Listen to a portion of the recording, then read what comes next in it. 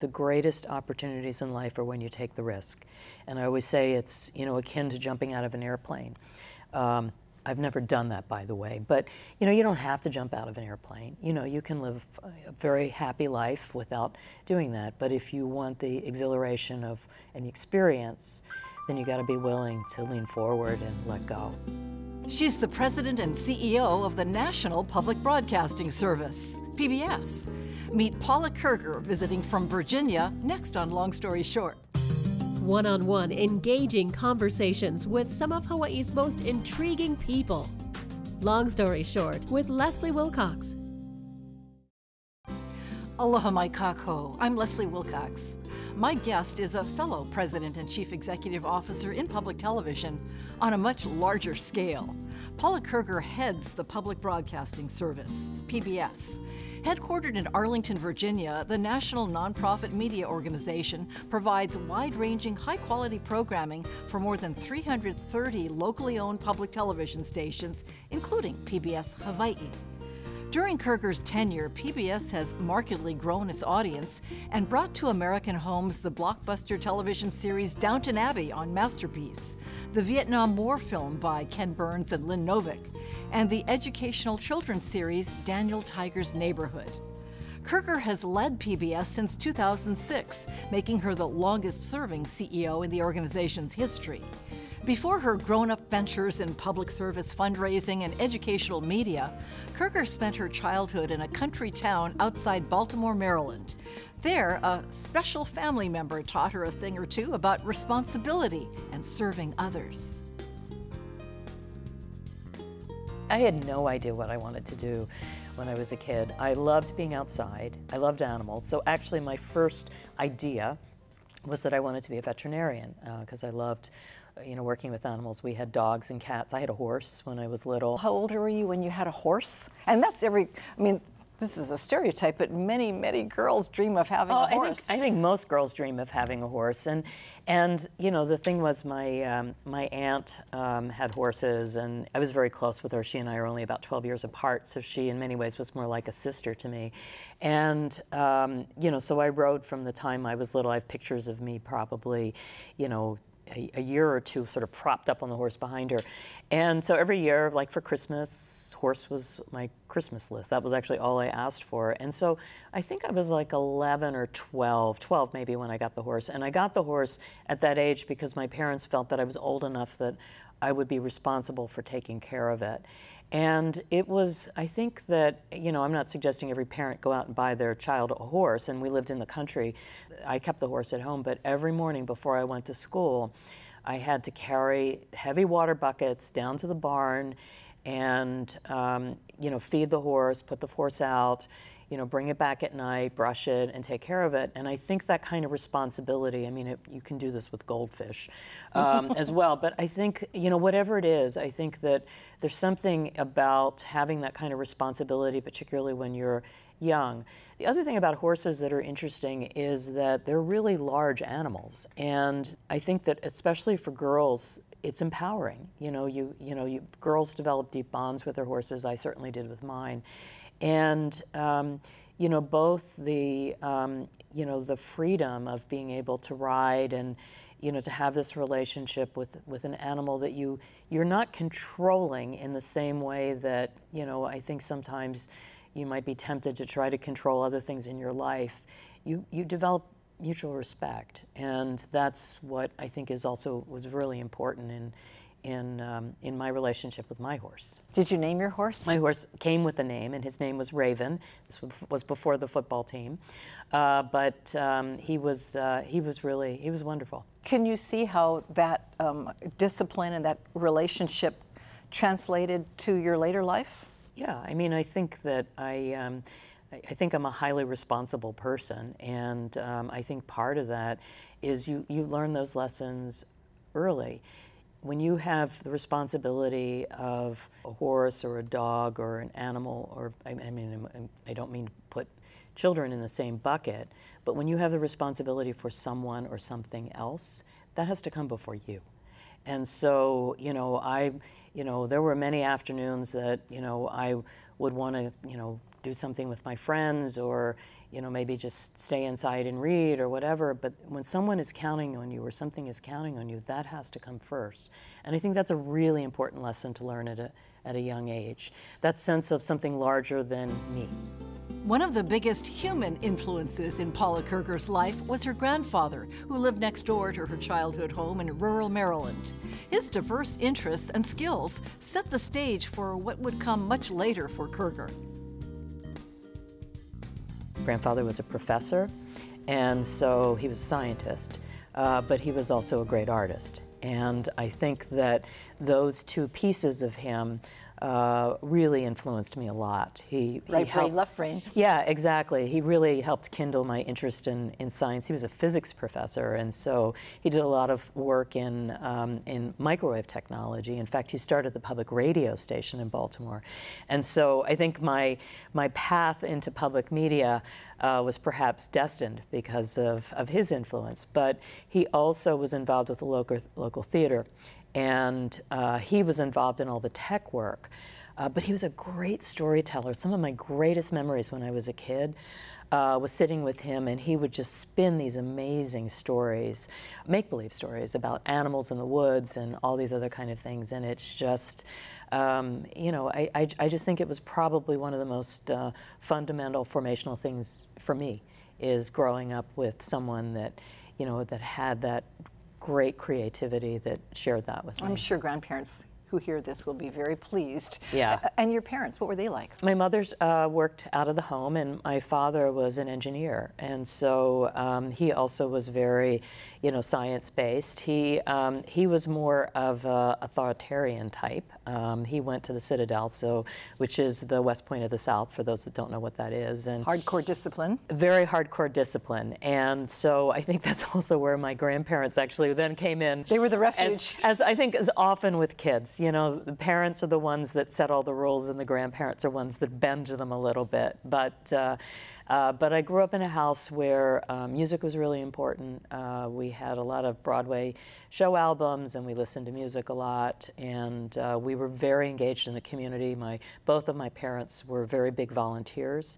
And so from the time that I was little, I was involved in everything from going door to door to raise money for the Heart Fund to my father was a football coach. And so, I would, probably the most mortifying thing I ever did when I was a kid is when practice was canceled because of the weather, he would give me a list of all the boys to call to tell them they didn't have to show up for practice, and most of them were about my age, and it was just mortifying to have to go through and call everybody at home and say, you don't have to come to practice today, goodbye.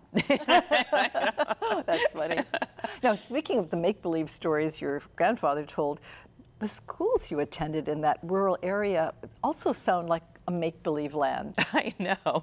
Featherbed Lane I went to Elementary. Featherbed Lane Elementary. It's like, where did you go to school? I went to Featherbed Lane Elementary, and then Johnny Cake Junior High. But Johnny Cake, where does that name come from? Johnny Cake Junior High. Johnny Cakes were something, this all goes back actually to in the case of Featherbed Lane, I think that's probably more Revolutionary War, but Civil War. And Johnny Cakes were something that were made that actually soldiers carried in their packs. And I think that, people find them so unusual, but I think it's a reminder that that part of the country, Maryland, is one of the original colonies, has a very different history than Hawaii. And so I think part of even the names of those schools are reflective of a different culture. Yeah. And what was high school?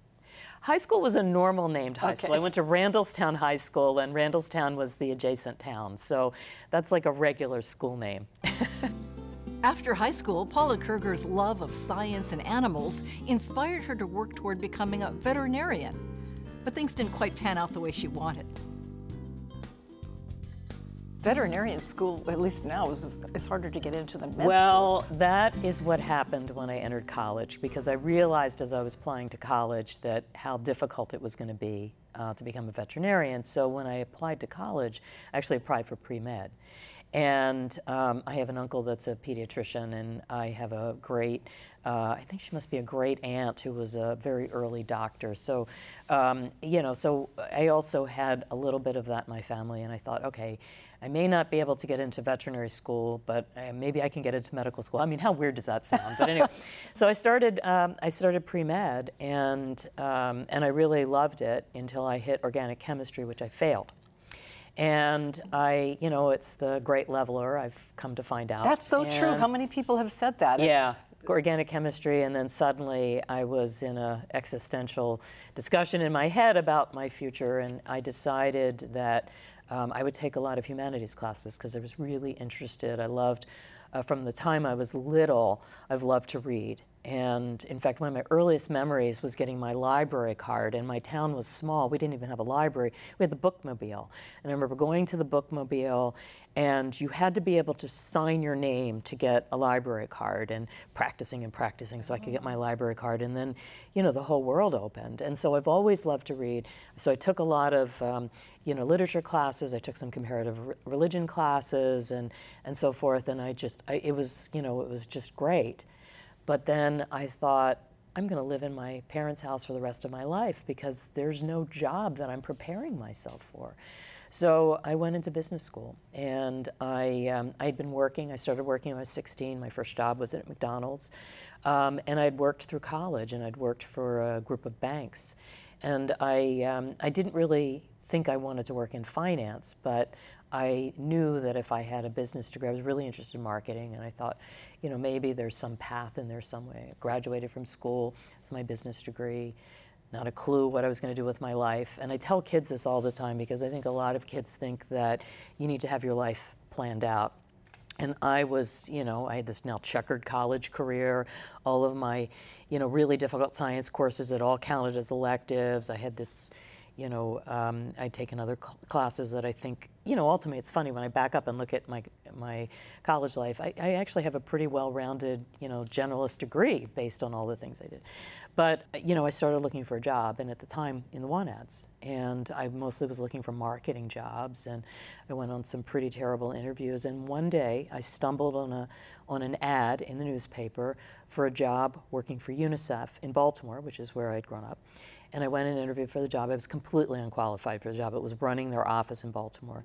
But the guy that interviewed me called me back, and he said, you know, you're not qualified for this job, but would you be interested in coming to Washington and working for UNICEF in our office there? And I took that job, and it was just an amazing moment because I never realized you could work in the nonprofit sector. I thought that's just something you did. I thought that, you know, you volunteered and you did these things to pay back, but it just I'd never really put the pieces together that there were actually people in those organizations that, you know, that actually managed them and did the work.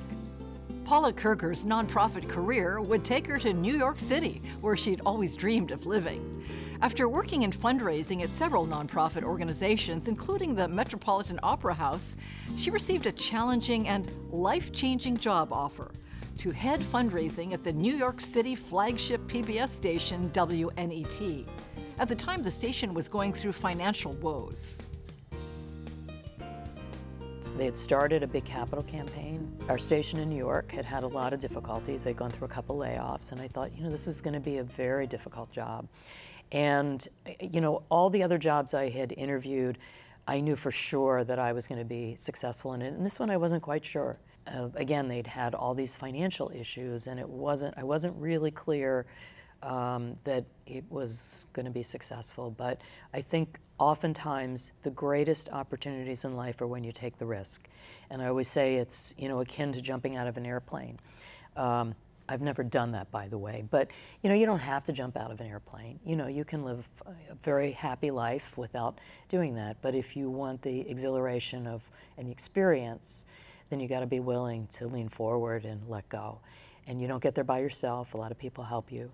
And I imagine that it has to be the most amazing experience, and you don't have to ever do it again, by the way. But, you know, it also can change your life. And so for me, it was that job. You know, I took the job, and it was really difficult, but it changed my life. I did that work for a few years. We raised significant amount of money for the station. And then I was starting to think about, oh, I wonder what I might do next. And the then president said, would you be interested in becoming our station manager? That was the second really risky decision for me, because suddenly I was going to be the boss of people that had been my colleagues. And that's the hardest, I think, career change, when you move into a role where suddenly you're a different relationship with people that had been peers. And it was really hard, but coming into public television was hugely important. That probably was the pivotal move, because it was from that position that I actually got the call to come to PBS. Now, there are very few people who run national organizations, especially those with a lot of constituencies. I mean, you have 330 or so public media stations that are members of PBS, yeah. And then of course there are politics and there are filmmakers, and I mean, it's daunting. I mean, I can just imagine people saying, I could do this part of it, but not that, not this, and not all at the same time. It's complicated, and I always say, you know, if you want a lesson in humility, run a federated organization, because that's how we're structured. I think a lot of people don't understand PBS. Essentially, it's a co-op. Yes, it's like a co-op. We're a federated system, so every station is individual, locally owned, locally operated, locally governed. And many fiercely local.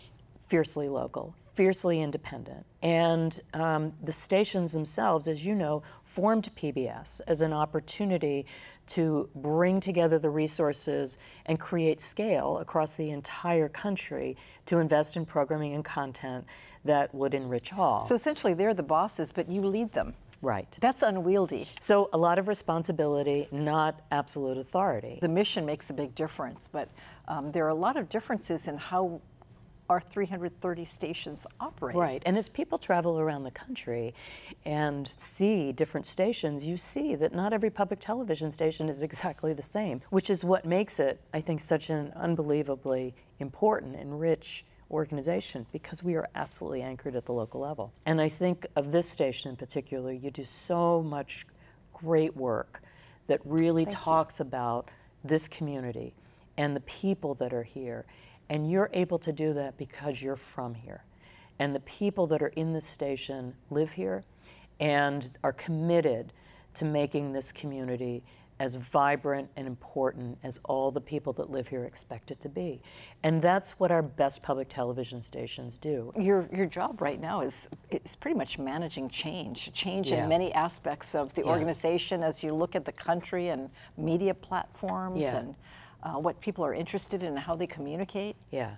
We are right now in an extraordinary sea change in media, as there's so much change in the way that people are consuming content. And for those of our stations who have been very happy being just broadcast stations, to be pushed to understand that, yes, people will watch programming on their television station, but they'll also stream and they'll also be able to acquire content in multiple ways. The whole concept of broadcasting has been vastly expanded. Been completely stretched. And so to get people to agree that the world has changed and that we're going to work together is complicated. And you can only do it if you build trust. And that's why I've been in the job 14 years, to be honest, because it has evolved so much. When I first took this job, Apple had announced that they were going to sell episodes of Desperate Housewives for $1.99.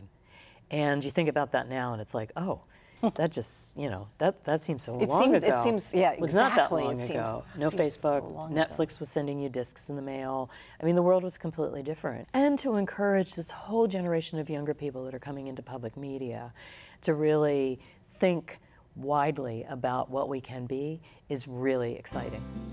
PBS National President and CEO Paula Kerger says that being the head of an organization, especially one that reaches across the country and requires extensive travel, can be lonely.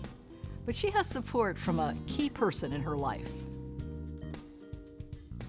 You can't be a leader and make everyone happy all the time. I mean, and again, I've talked to young people who are thinking about their careers, or actually as I've mentored people that are making career decisions, you have to be really honest about what it means to be a leader. It's lonely at times because you are very much aware that the buck stops with you.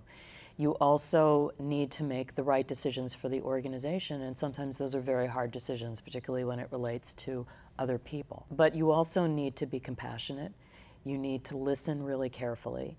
I think you need to be able to make decisions. I see leaders fumble because they can't, they need more information, more information. You're never going to have perfect information, but you need to be able to move with deliberate haste and be able to work with your team in charting a direction and provide that leadership. What does it look like to be this national leader with all these constituencies and a personal life, and you've got external stakeholders, you've got so many people within the system? Look, I was a first-time CEO when I took this job, and I looked to people that I trusted, as I have through my entire career. Actually, I still do. Even 14 years into this job, you would think I know what I'm doing. I do think I know what I'm doing. But we're always coming into circumstances in our lives that are new and different and challenging. And so I think what has made the biggest difference for me, and I think has really also contributed to the richness of my life, is that I look to people that I trust, that I can talk to. My husband is one. He's been my biggest proponent. Oftentimes when I've looked at jobs and haven't been sure. Is he in education or media? Well, he's a writer, and he worked for Norman Lear years ago, but his advice is really more about me personally. And, I think that many of us, and I think unfortunately more women, have a tendency to do this, is we hold ourselves back. We wait for someone to tap our shoulder and say, here, we want you to take this opportunity. Or we will tell you all the reasons why we're probably not the right person. As you did in that job interview that you mentioned? Well, I've done it in multiple interviews. Let me tell you, why I maybe am not the right person, and not recognizing that no one interviews for a job that's perfect in every way. And he has been a great supporter of mine, in part because of the way he was brought up. His father died when he was 5. And his mom was left with 6 kids. And her husband, it was a traditional family, didn't let her work. And suddenly she had 6 kids and no money. And he tells a story, which, again, this is in our lifetime, Leslie. She worked overnight, so she'd be home to put the kids on the bus to go to school. She wanted to get a credit card. And she went to the bank, and they asked if she had an uncle or a brother that could come and co-sign, because she was a woman. And she was at the bank with her 10-year-old son. And the bank officer said, I have an idea. My 10-year-old husband co-signed a credit card so she could get her first credit card. He's had that credit card ever since. I mean, he signed as a 10-year-old? As a 10-year-old. They allowed him to? Because he was a boy. Oh. And so I think that, when you come up like in that kind of story, and you watch your mother, really struggling to put food on the table and to keep the family together, it changes you. And he has been my biggest advocate, because he looks at me and he looks at what I've accomplished in my life and knows that I don't always get, even to this day, the benefit. I can't tell you how many events I go to and people say, oh, let me introduce you to the president of PBS, and they shake my husband's hand. Still to this day it exists. You and I both know this. And so I think that we're blessed in our life if we have people that are our yes, and he has very much been my yes. So that's probably the most personal story I can tell you. And you're always traveling, or you're often traveling, you have long work hours, but that still works for you. A long-time marriage. Long-time marriage. With your high school sweetheart. With my high school sweetheart. And, look, I prioritize my life, and even as much as I love my job, my husband does come first. Life is all balance. I believe that, you have your professional life, which is important, but it is not your entire life. I think you have your personal life and your personal relationships, friendships, family. That is very important, and that has to be cultivated, and it doesn't just happen. I see a lot of people that get into trouble because they just assume family will always be there. You have to nurture that relationship. Your physical self, I think, is really important, and your community self, what you give back. But I think that you don't always have it in the equal balance, but I think all of those pieces are what makes a whole person. And when I finally leave this world, I want to feel like I've made this world a little better, which was the aha moment when I got my very first job and I realized I could earn a paycheck and actually feel like I've done something that made a difference. And that's really the core of me. Paula Kerger, President and CEO of the National PBS, is gamely navigating changes of many kinds in the media industry, including technology and media formats, generational preferences, increasing polarization of opinions, and funding sources. She wants young people who are trying to chart out the rest of their lives to know there's no such thing as a straight and narrow life path. Life, she says, is truly a journey. In her words, why would you close any doors? Mahalo to Paula Kerger, visiting Hawaii from the East Coast, for sharing her story with us. And mahalo to you for joining us. For PBS Hawaii and Long Story Short, I'm Leslie Wilcox. Aloha nui. So I was in International House. I got a call one day from a headhunter asking if I'd be interested in working at the Metropolitan Opera. Now, I love music.